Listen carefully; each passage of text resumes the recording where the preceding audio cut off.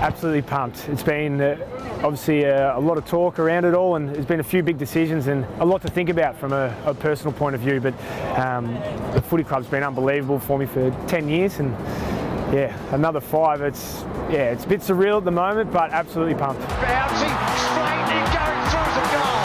Can you believe it? Rory's kicked the goal. Yeah, one club plays. I think something a lot of kids do dream about. It was certainly a factor in the decision, absolutely, because I look at a lot of greats that have played for this footy club, and it will be great to finish my time here. Hooks it back inside the 450.